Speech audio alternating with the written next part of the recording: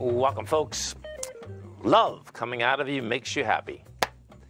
The whole world can love you, but that's not the love that'll make you happy. What will make you happy is to share all the love you have inside of you. That is the love that will make the difference. Market-wise out here, we have the Dow Industrials up 117, NASDAQ up 99, S&P's up 24.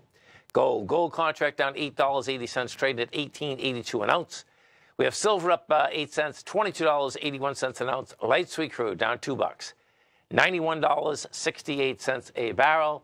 Notes and bonds. The 10-year note up 9 ticks, trading 107.28. The 30-year up 3 at 113.18. And King Dollar trading down 435 ticks at 106.231.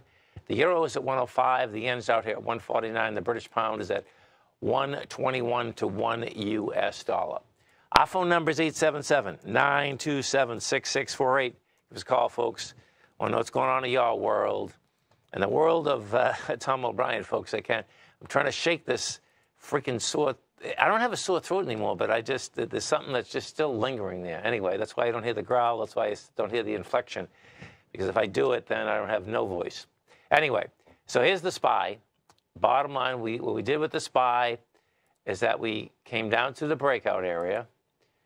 And, you know, we had some good volume here yesterday. It did 104 million shares, and you were going into you're actually going into 88 million and 92 million.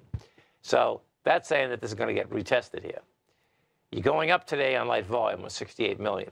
So we'll see how this shakes out, what kind of a bounce they can get going. But this is not done coming on the way down. We got to take a look at the Qs. Now, the Qs are set up differently for sure, because what happened with the Qs is that they broke their swing, but only for one day. So the Qs are showing this strong. And when they broke the swing, let me see, I believe it was lighter volume. So we get 56, 56 versus 61.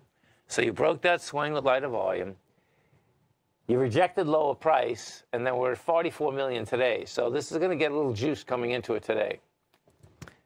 We do notes and bonds. All these are moving together again. You know, well, they've been moving together for quite some time. The note and bond markets were moving with the dollar.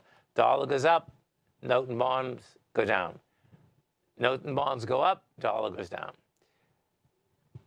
Dollar goes up, market goes down. You get the 10-year right now. We hit 107.07 today. So that would give us, let's see what this is brought to the 10-year yield.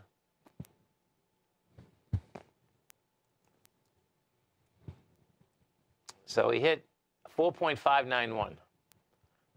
That's a pretty big number. And then if we get over and we do look at King Dollar, well, you know, let's go to the gold market first, because gold has been smoking for sure. So if we take a look at gold, gold was on an ABC structure down. You're at 1881, so you definitely got more than a 1-to-1 ABC structure down. Now let me put this GC1 on a continuous contract. GC1. Okay, see where our next level is laying out here. Put this on a weekly.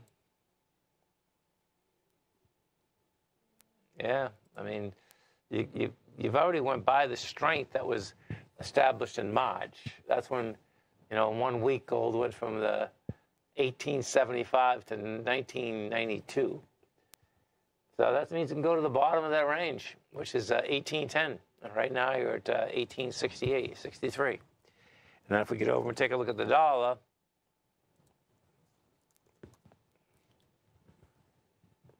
you know, you can see the dollar gave it up a bit today. It looks to me, though, this dollar does want to get into this swing point right here. Hasn't hit it yet, you know. So the low of the downdraft was the 106.261 area. 281 area. So what does happen is this, is that if that's, you know, where it wanted to test, and then we gave it up, the real key is going to be the type of follow-through that we get. I think the dollar's been so strong that more than likely you're going to probably try to go to that swing point.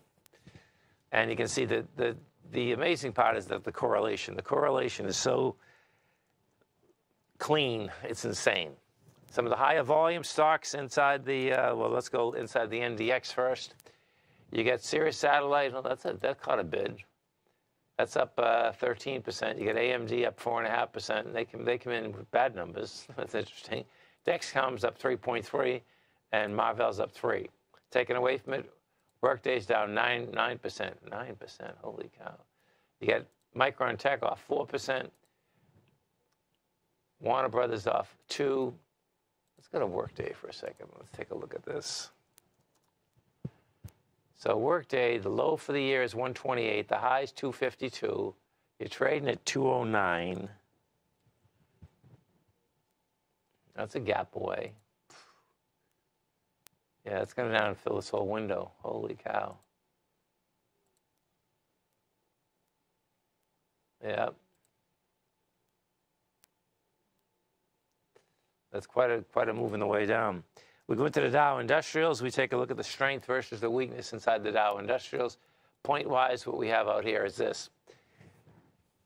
You get United Health putting 43 positive points, Caterpillar 28, Goldman 24, Home Depot 14. Taken away from it, Boeing 27, IBM 10, Procter & Gamble 7, 7.5. Now, if we do look at the Dow Industrials, what you're going to see in the Dow, this is like a whole different chart compared to the S&P and the NASDAQ. You know, when you take a look at this, you're going to see that, you know, we've been going sideways for quite some time here, man.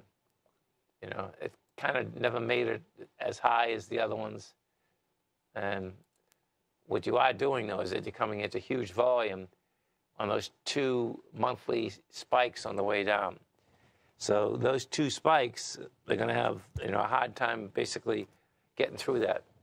Well, it's going to get, you know, so if anyone's doing real estate transaction using an FHA or a VA loan, you want to have a real heads up here, because if the government does shut down on October 1st, right, the way this works, folks, is that it won't hit the FHA and VA loans right away, but within 10 to 14 days it will.